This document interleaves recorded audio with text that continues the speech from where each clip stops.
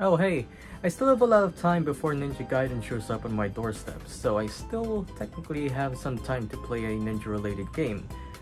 And I found one. My eyes are beginning to hurt. Another day without playing Ninja Gaiden. Could this get any better? Oh. But hey, we get happier the longer we live, or so I can recall from that one movie. And it's not that long since my hands underwent severe torture, so I have all the free time to do literally anything I want. And what's the first thing I want to do? Anime. They literally have everything you could ask for.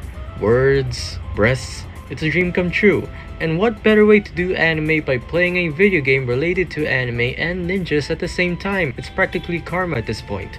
Katana ZERO is a platformer created by a single indie developer named Justin Stander. This game features side-scrolling hack-and-slash gameplay in which you have to kill all enemies in a level without being hit, using your abilities to control time, dodge attacks, and take advantage of the environment. The game began development all the way back in 2013. Throughout the next couple of years, a lot of focus was put into detail, and films such as Sin City and John Wick became inspirations for the game's story. Stander alone developed most of the game, although he recruited artists to design the visuals and the soundtrack. The game was published by Devolver Digital for the Mac, the Switch, and Windows on April 18, 2019, Xbox One on October 15, 2020, and for Android and iOS on May 21, 2024. So the game begins with our protagonist Zero in a video store asking for a video we ordered. It better be good. Instead, we are offered a foreign bootleg. It better be good. As you can see, the game lets you pick a variety of dialogue options. You can choose to go full dark side while the meter is still red, or you can choose to become a saint after the meter has gone red. From what we know on the internet, the second place for all your sources, there are multiple endings that ultimately depend on the choices you make. A good portion of the game doesn't necessarily affect the ending, most of them only come up really later on without much influence, but they're still an important factor in the narrative. I just decided to grab the bootleg and off we go. Does this happen when I buy videotapes? Thank God Blockbuster died. So, evil spirits have entered the city and we're supposed to get rid of them? How did we escalate so quickly? Here we are introduced to a tutorial, usual platformer stuff, but there are unique gameplay mechanics here that are really interesting. We have the wall jump from Ninja Gaiden, great, and this cursor acts as the direction of our attack. I play the game with the mouse and keyboard, so I don't know if it's the same for a controller or on your phone. Basically, with the cursor, we are granted more freedom of movement for our attacks instead of attacking via 4 or 8 directions only. Also, for all of our For Honor fans out there, I know I haven't played the game, you can parry, which I forgot for maybe 75% of my playtime, but hey, I didn't forget. We get a call from Grandfather Musashi. We can just reject the call, but I'm an idiot. We gotta free a scientist from some evil spirits, and we can actually slow down time, which is a great feature to have in this type of game because everything is quite fast-paced, especially for newcomers.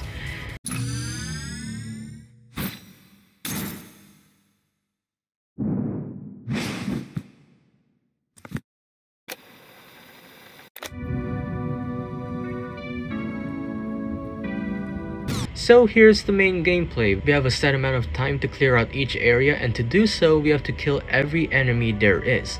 There's a stamina bar for our ability to slow down time, and we can pick up and throw objects using our offhand against enemies and obstacles. Other than that, it's just a fast-paced massacre with some incredible music. Also, after completing each area, you get this rewind function. Apparently this is tied to some lore that I just learned, but this allows you to rewatch your successful attempts at clearing an area. Shortly after, there are lasers that you can only pass by rolling. Great. The lasers are prominent obstacles that you will encounter throughout most of the levels of the game, but they're usually not that difficult to avoid or annoying at all. The best part about these lasers is that you can use them against a bunch of enemies, depending on the situation. So we find the scientist who disappeared back home for some reason, we are ambushed by some evil spirits, i.e. 3 dudes with guns and the guy with a Skype tombstone haircut. We head to the murder hotel to meet up with a guy named Oda Nobunaga who has information about the remaining evil spirits. We have a little chat with the receptionist. She got mad as most women do when I have more urgent matters to deal with. I guess that's why most of the people who enter this room almost exactly looks like me. It's eerie.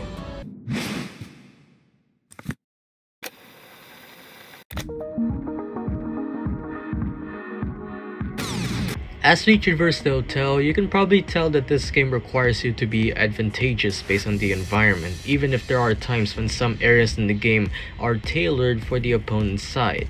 It's cool because you're forced to be strategic with how you make your moves. It's similar to Ghost Runner in a weird way, except in this game you have much more control over each area because it's in 2D. So once we reach the top, we find Mr. Nobunaga. I tried, okay? The moment I saw those words I had to, you know? But he mentioned someone named Dr. Edo, and that is our next clue. I thought we were going to a hospital. We first have to deal with evil wizard Saburo, and we have to stop evil wizard Saburo's music before any more harm is done. This is our first and probably only stealth level in this game. I said stealth. So this one is very simple. You just have to blend in with the crowd, and for some reason I didn't even try to take the guards out one by one when they aren't looking. After dying to a turret, we get a call from Circus Man Yoshi. Where did he go wrong? Apparently Yoshi owns the place and tells us to stop the music. I am. This is a really cool level. Now that the added stealth feature is here, it allows for much more variety in how to progress each level of the game. And I like this one level in particular because of the colors. We make our way to the evil wizard. He tells us that Dr. Edo tasked him to make the circus into a haven for evil spirits. Being the idiot I am, he escaped. We wipe out the remaining evil spirits and move on to our next mission.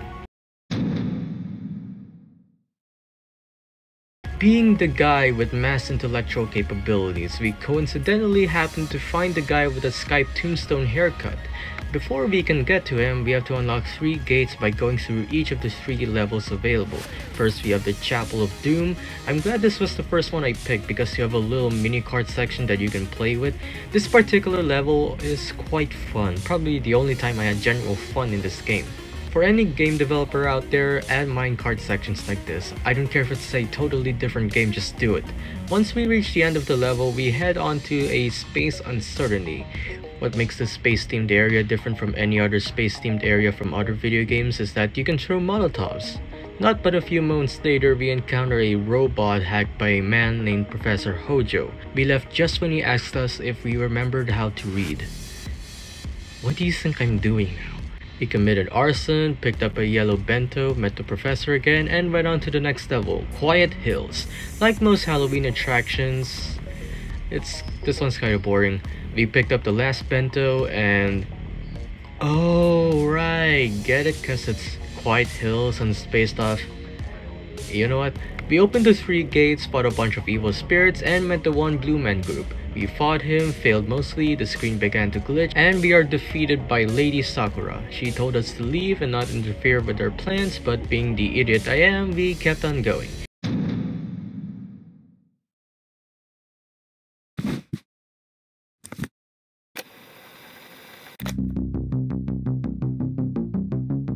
We tracked down Dr. Edo to a mansion, found the blue Q-tip again, and started causing mayhem.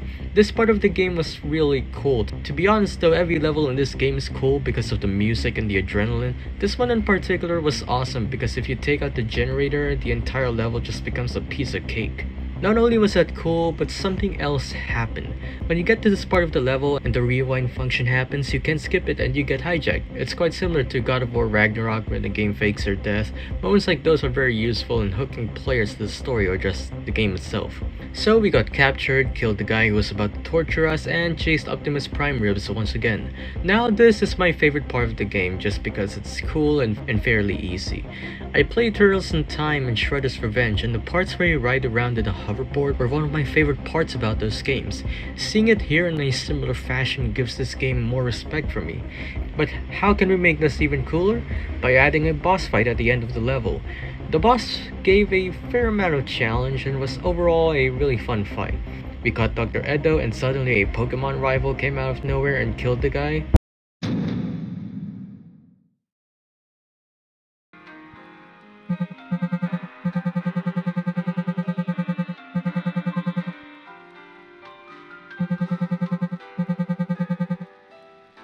So we apprehended the rival and another spirit hunter who claims to also be an evil spirit. They got away, but we got one of their sex tapes. After rummaging through apartments, smashing drones, destroying an arcade, we got cornered by a bunch of bad guys, but luckily we got help from Kai and Nasubi, spirit hunters who can stop time and somehow kill everyone in the vicinity. To further gain more info about the evil spirits, we take a look at the tape we got and...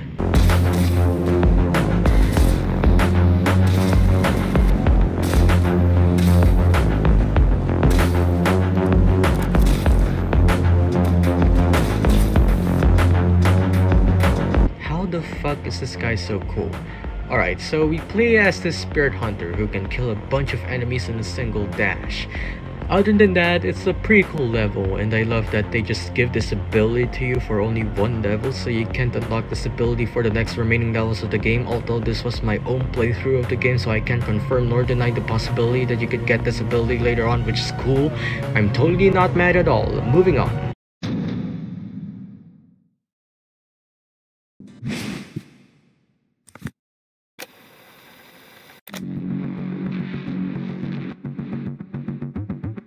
So we were sent by Professor Hojo to find clues in a meatpacking facility, and as we made our way deeper, we were interrupted by a pedophile moist critical who couldn't stop talking about the facility. Moving forward, the meat man has a sniper on us, meaning we have to constantly move around each level onwards to avoid getting hit. This doesn't really spike up the difficulty that much, but it can be annoying sometimes. And would you look at that?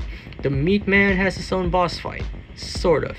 For the first phase, we have to step into the green spotlights and avoid the pistons. Next, we have to beat a number of enemies within a very limited number of time. Afterwards, we avoided the sniper and dashed through some moving lasers, and for some reason, I spent a lot of time trying to beat this particular phase. Other than that, it's just a bunch of rambling about meat, and we destroyed the spirit machine.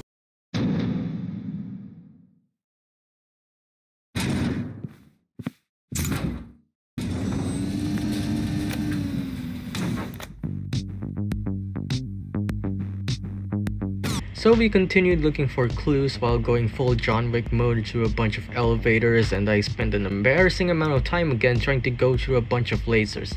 Seriously, what's wrong with me and lasers? So after a bunch of explosions and stealth, we encountered the legendary weapon, a gun. It just works. After a bit more dilly-dallying, we finally face the other spirit hunter who's also an evil spirit. This is a really cool boss fight. The moves are easy to grasp, albeit a bit too fast to respond to, and after each successful hit, a bunch of evil spirits show up and the bad guy can still throw rounds even when the evil spirits spawn in. For the second phase, it's a one-on-one. Before we fight, the spirit hunter tells us that we have been betrayed by Professor Hojo, who has always been an evil spirit. Now, where have I seen this before? This next fight is pretty much the same, albeit with a few new moves, but this fight was really fun, honestly. It doesn't feel too gimmicky or unfair, and I feel this was a pretty balanced boss fight, all things considered. It's nice that you can replay boss fights after beating the game. I'm looking at you, Mike Wazowski.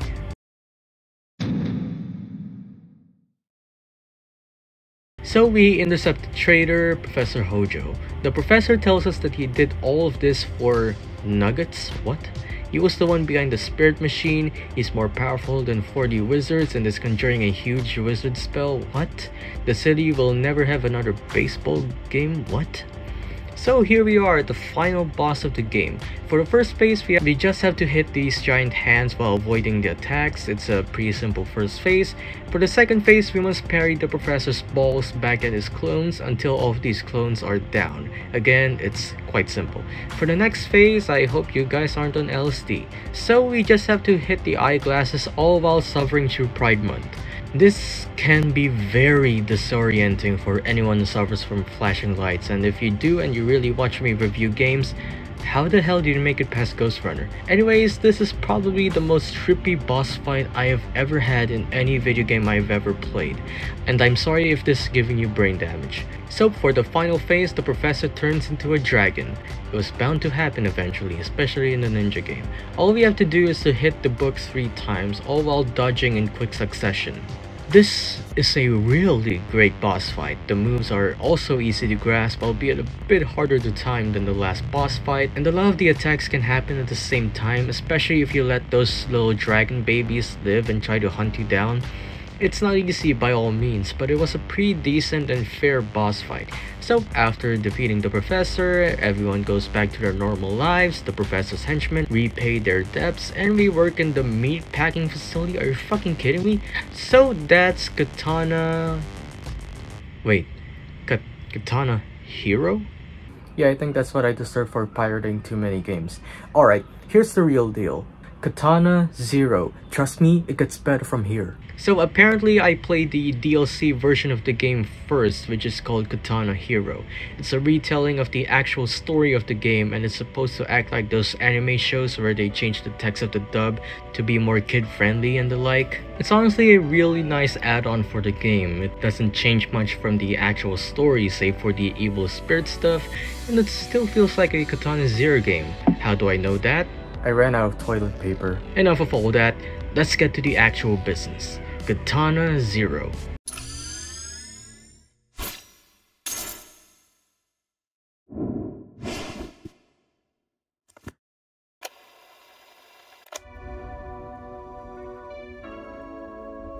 So the game opens with the same mission from the DLC, save the scientist and get him out of the facility.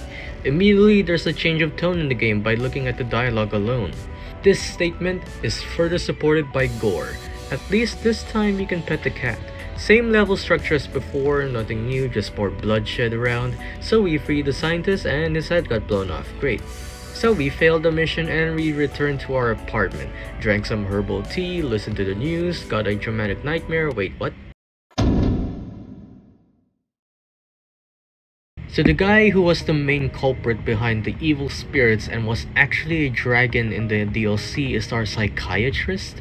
I really wished I played this first. We talked a bit about the nightmares, got our medicine. Also, this guy sends us out on missions, similar to the previous one, to take out some bad guys. Our first target is Josh Rose. We entered the Murdower Hotel, same as before, spoke with a nice lady receptionist once more, talked a bit about anime, and we moved on. We do our casual strolling throughout the hotel and found our way to Josh. He tells us that there is more than one of us. That's all the info we could get from him, and he's surrounded. What's he gonna do this time? Turn into a gargoyle and fly away?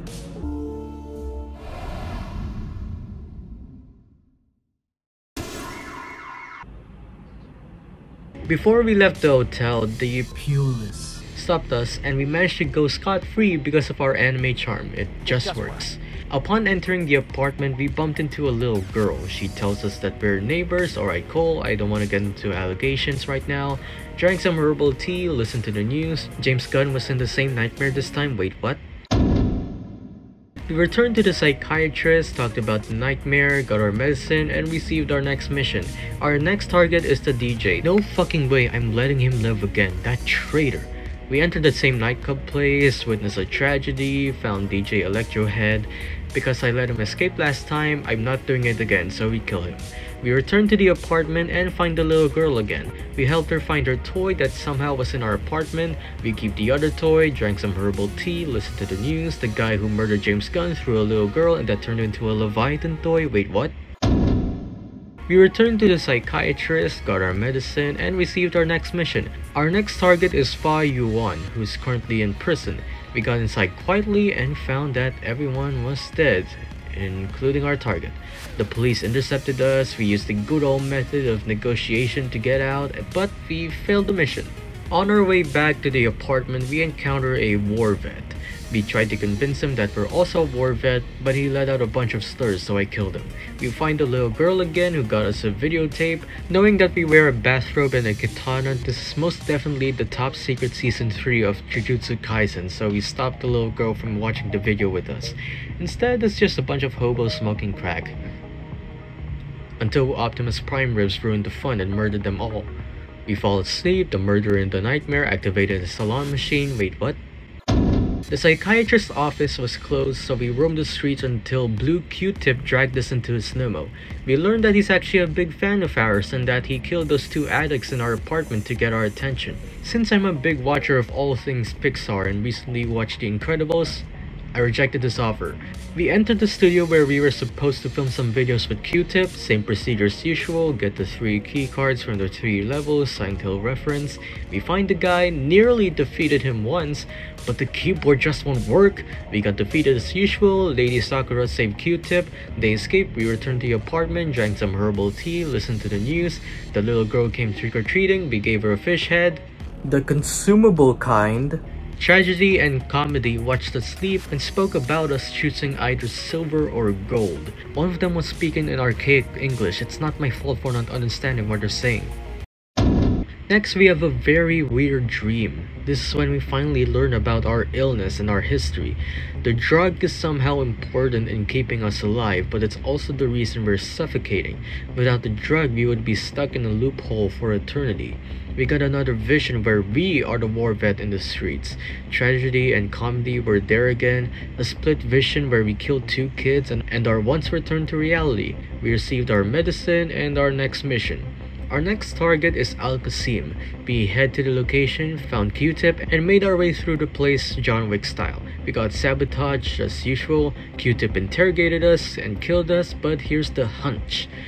We've come to bargain. As we explore different dialogue options and keep dying over and over, we exploit Q-Tip by predicting the future. As we do, we learn that this guy's name is V. I probably said it during the DLC earlier, but it's hard to remember names when it's a singular level. We found Al Qasim, he died though. Vagina left, we kill our captors, we chase him through the highway. The real dragon shows up and takes the vagina. We went to a local bar, chatted with some war vets, and returned home drunk. The little girl entered our apartment because her dad's friends came over. We gave protein paste for breakfast and headed off. We met the psychiatrist. He's big mad. We have a little talk with V about the consequences of our withdrawal. Holy shit, I got his name right. We returned to the psychiatrist and talked about the real dragon. He warned us about murdering a bunch of Pulis and sent us to find the real dragon. Before getting there, we gambled a bit. Having recently played Fallout New Vegas, I know just how to win these games. We killed a bunch of guards because we can. Got the tape from prison, we got cornered, Tragedy and Comedy show up, we chose the Silver Mask of Death because it sounds badass, we returned to the apartment, the little girl cleaned up the place, we went to a video store, watched a gory samurai movie, the little girl sleeps. On the floor. Watched the prison tape, entered the most badass level in the game, and it is in this tape that we learned that the dragon killed Fa Yuan, and that a guy named Leon Vaughn, I can't pronounce that, made Kronos, which is the drug inside us. Before entering the psychiatrist's office, we got a call that Leon was inside the meat house. Great. We get there, played a fun little minigame, found Leon who died the moment he got out. We returned to the apartment, the little girl brings us to a gorgeous view of the district, we had a wholesome talk. The good one. We wake up, the little girl makes us some terrible breakfast, we return to the mad psychiatrist, we tell him what we found from the meat house, the psychiatrist tells us that we had a normal life before Null, a military project focused on making super soldiers, and to do so requires Kronos, which is now a very scarce material soon to cease from existence, a drug that we have been sent all this time to destroy. We got our treatment and received a dossier for the final mission. We have been sent to eliminate any material found in Al Qasim's bunker. Before that, we encountered the nice lady receptionist once again. We talked a bit about anime once again, and we get the hardest decision in video games since The Walking Dead.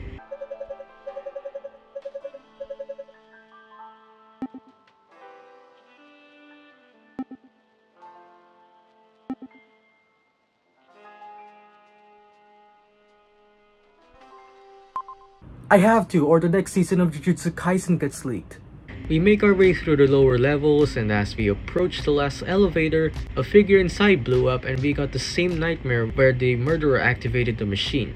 Eventually, we find the dragon's accomplice, the same boss fight as before.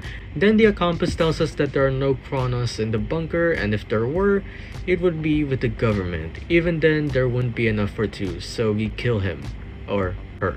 Found the mother with kids inside, began hallucinating, left the bunker, returned to the psychiatrist, killed him, injected a ton of drugs, returned to the apartment, the police were there, the little girl was a hallucination, we escape, we returned to the vision crystal clear, it was actually us that was the murderer in the nightmare.